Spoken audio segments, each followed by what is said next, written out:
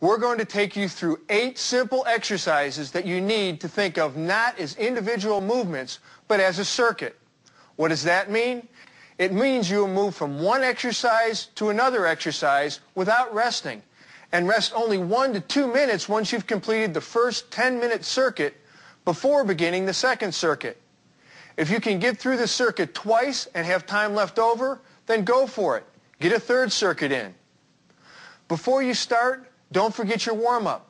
A couple minutes of cardio or running in place, and then the carefully designed exercises of the home stretch as part of your warm-down at the end of the program. Now let's do it. The body weight squat.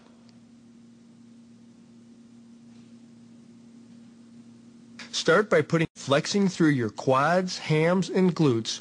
Power yourself under strict control back up to a standing position. Don't pause, don't bounce, and move smoothly into your reps.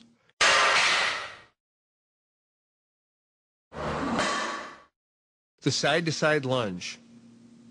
Continuing with your leg workout, put your hands on your hips, take a wide stance, and keeping your head up and torso erect, step with your right leg straight out to your side as deep as you can without moving your left foot. Plant your right foot and bend your right knee to 90 degrees. Then, flexing the muscles of your thigh, push yourself back up to a standing position and repeat the movement with your left leg. Alternate side to side until you've completed 10 reps per leg.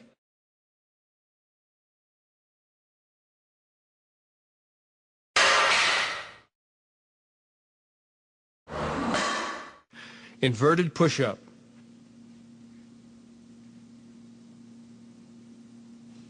Targeting the shoulders now, we move into the inverted push-up. Place your feet on a chair and your hands in front of you, shoulder width apart. Without moving your feet, creep your hands backwards until your body is bent almost 90 degrees and your head is facing the floor. Press up until your arms are straight. You should now look like an inverted V. Taking a breath and holding it to steady your torso, slowly lower your head toward the floor until your arms are bent almost 90 degrees. You want to feel the tension in your shoulders, not your arms. At the bottom, push steadily back toward the start position and continue into reps, maintaining the inverted V shape of your body.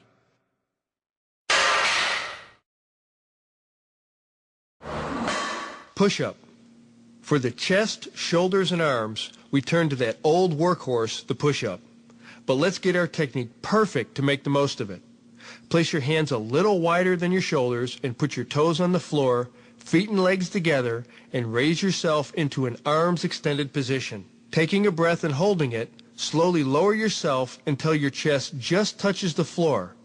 Then, without jerking or bouncing off the floor, smoothly raise yourself back up into a full arm extension. Then you can exhale. Keep the tension in your chest and arm muscles steady and consistent, and make sure your back and knees stay straight. With stiff torso and concentrating the tension in your arms,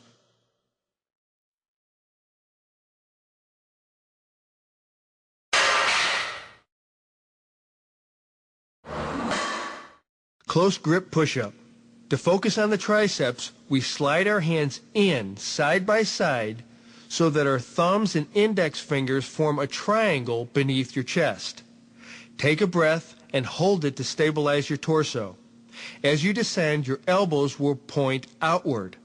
Once your chest comes in light contact with the backs of your hands, slowly and with strict control, raise yourself back to full arm extension where you can exhale.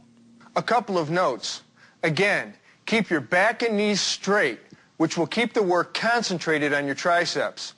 Also, avoid bouncing or pistoning back up once you hit the bottom position. One smooth, controlled motion, maintaining maximum tension in the muscles throughout the set is your goal. This one is tougher than it looks. Lying torso raise.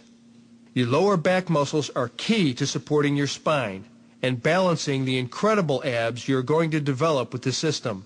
It also helps prevent injury as time goes on. To build up the lower back, lie face down on the floor and place your hands loosely behind your neck.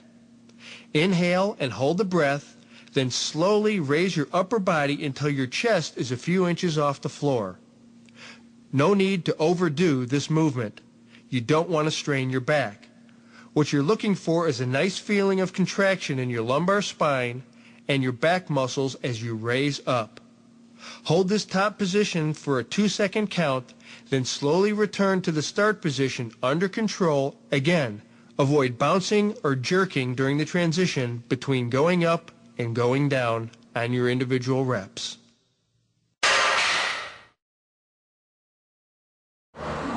Weightless concentration curl. Now let's go after your biceps. Standing, grasp your left wrist with your right hand. Apply pressure with the hand as you slowly and deliberately curl your left arm. Once your elbow is fully bent and your bicep is fully contracted, give your biceps an extra squeeze and hold that position for a second or two before lowering. Complete all 10 reps for one side before switching arms, which keeps the tension focused in the muscle longer. The key to this exercise is to concentrate the mind on keeping your working biceps muscle fully engaged throughout each set and applying some genuinely challenging pressure with the non-working hand.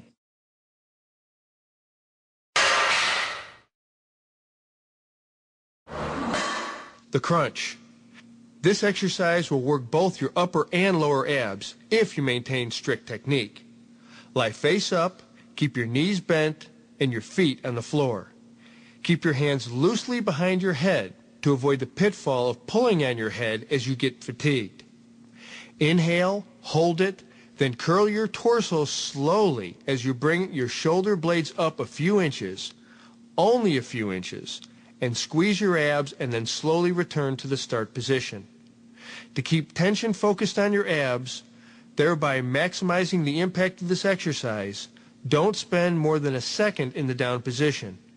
Remember, the longer your shoulder blades are off the floor, the more work your abs will have to do.